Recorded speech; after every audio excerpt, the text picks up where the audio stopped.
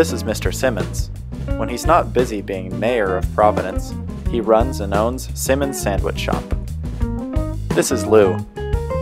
He is a hard-working American who loves sandwiches. One day, a hungry Lou walked into Simmons Sandwich Shop.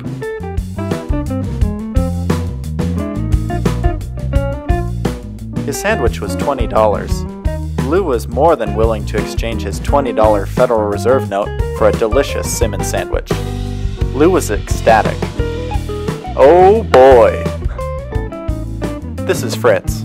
He is also a hard-working American who loves sandwiches. In order to finance the city of Providence's annual budget, Mr. Simmons asked the Federal Reserve to print more money, which caused inflation. One day, Fritz went into work to collect his paycheck from his boss. Fritz's paycheck this month was $1,000. Oh yeah! But what he didn't realize is that because of inflation, an increase in the general level of prices has occurred across the market.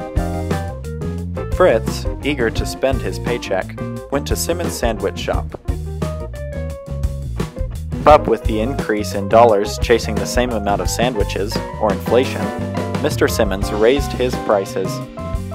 Fritz ordered his favorite, the Simmons Special, but was shocked to realize that the price had been raised to $200 in order to keep up with inflation. When Fritz received this month's paycheck, he didn't realize that inflation causes a general increase in all prices, giving him the false perception that he made more than last month. This is called money illusion. Fritz didn't end up buying the sandwich, but instead complained to his local representative.